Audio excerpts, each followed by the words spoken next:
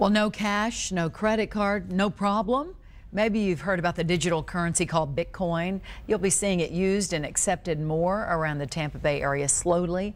Fox 13's Vanessa Rufus found out why more businesses are beginning to check it out. Paying with the swipe of a credit card is pretty convenient, but what about the tap of a finger?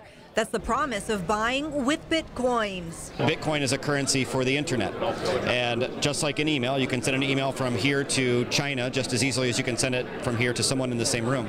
Bitcoin lets you do the same thing with money. Friday, executives from the company BitPay met with local business owners to explain the system and its benefits. The Atlanta-based company just opened an office in St. Petersburg, hoping to make the city a hub for the Bitcoin. There's a lot of defense, aerospace, medical industry, software development here.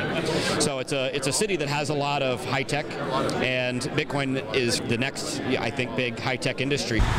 Berg's, Green Bench Brewery, and Center Plate in Raymond James Stadium are already accepting the payment, and soon other businesses will too. It's simple. It's an internet system. It manages, flows completely easily with our property management system, so our accounting department's happy, front desk is happy. BitPay says since Bitcoins are not dependent on any bank, government, or corporation, transaction fees and currency exchange fees are lower than other payments. And for consumers, it's a much more secure way of making payments. The only way somebody can use your account is if they actually physically get hold of your device and know your password. And would you like your receipt in the bag? Some businesses still aren't sold. For right now, until it has widespread usage, it just doesn't seem to make sense for us as a tender type to accept. But local business leaders say widespread usage might be a lot sooner than you think.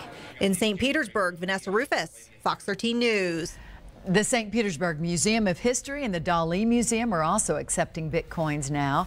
BitPay says it's looking into installing Bitcoin ATMs around St. Pete, where folks can buy Bitcoins or sell them for dollars.